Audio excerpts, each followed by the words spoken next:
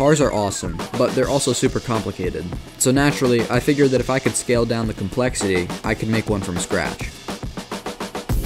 The goal of this project is to make a simple miniature RC car completely from scratch while also not using parts specifically made for RC cars or copying any pre-existing designs. First, I jumped into Onshape to start making a design. And of course, because all cars are basically just rectangles, that is exactly what I started with.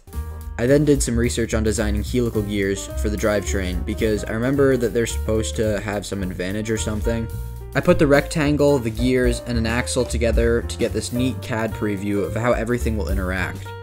Next, I made some wheels. The best tires are generally made of rubber, and because I can't 3D print rubber or buy actual RC car tires, I improvised. I grabbed some old rubber Lego tires and simply made these rims to fit inside of them. Some CAD later, and all the parts are ready to be printed. Here are the time lapses that my printer got of all the parts.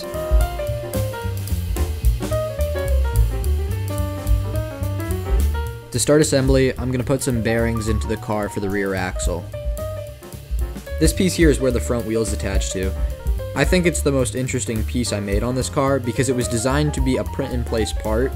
The two rods that the wheels pivot around have ball joints which allow a varying amount of camber depending on what degree to which the wheels are turned. I have no idea if this has any benefits or if it makes the car actually perform worse, but it looks sick so I went with it. I then measured the rear axle, which is a piece of 5mm diameter stainless steel, so that it would be centered, as well as putting on a gear to transfer power from the motor to the wheels.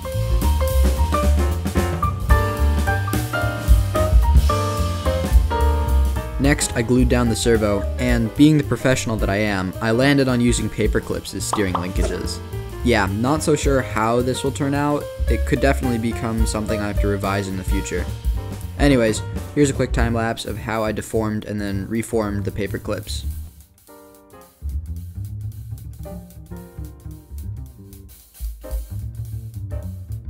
To wrap this up, I glued the steering platform to the main section of the body, put on the rear wheels, and finished connecting and securing all of the electronics.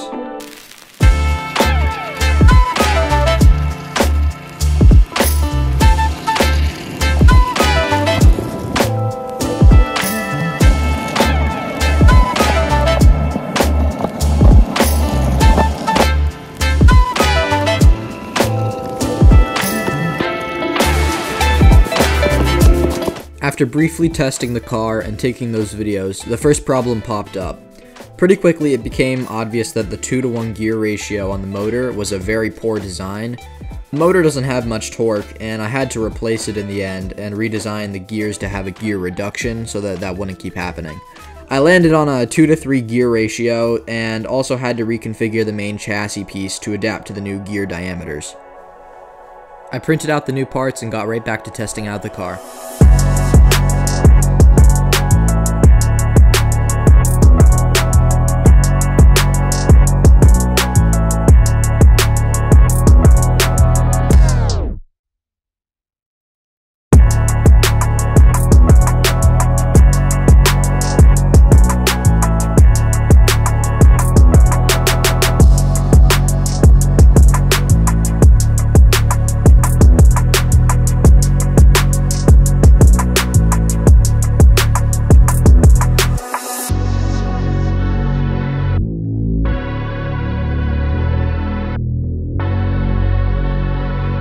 I wanted to know what kind of performance this car truly had, so I set up a test to figure out its acceleration. I placed 2 wood blocks 20 feet apart from each other and recorded the car accelerating from rest.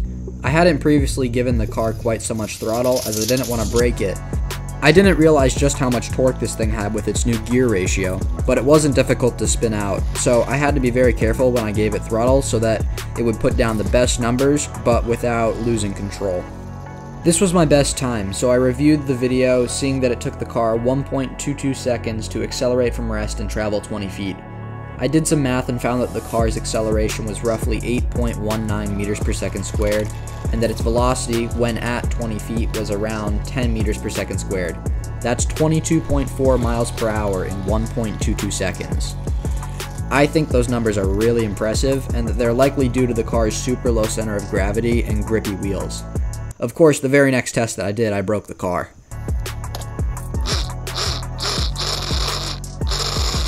The torque really messed this thing up because it was only held in place on the motor by some hot glue. What I could do is I could drill a little slit into the side of the motor shaft, like basically make a key for it. But it's so tiny, I don't want to mess it up, and this is my only like working motor left that's compatible. I would have to redesign the whole thing. Anyways, so I'm just gonna try to use some CA glue because it's a lot stronger, and if that doesn't work, I'll have to figure something out, I guess. This definitely made a difference. I did donuts, drifts, and full throttle accelerations without having the motor gear slip or break free thanks to the stronger glue. With that taken care of, it was time to do the finishing touches on this car and call it good. The car looks pretty cool as is, but it feels like it's lacking something. A wing. I made this CAD model and then started to print it out.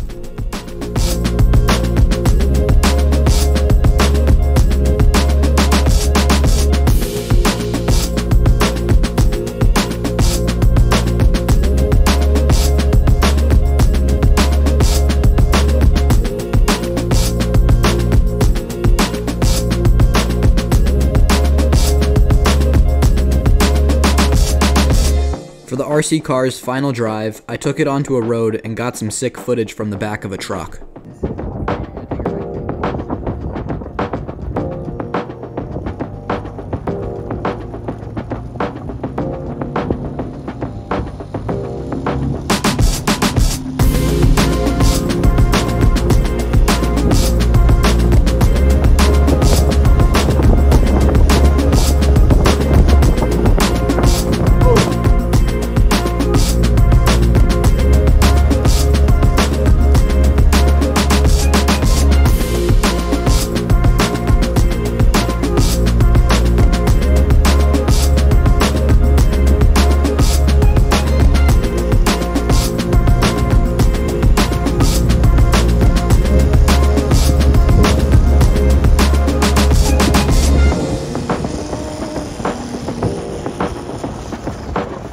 All things considered, that went surprisingly well, until it got ran over by a car. Yeah, that's the end of this video, but I don't think this design has reached its potential yet. There's definitely a lot that I could change to make this thing better, so if you made it this far in the video, please leave a comment suggesting what you think I should incorporate into the design, and subscribe so that you don't miss the next video on the car. Thanks for watching.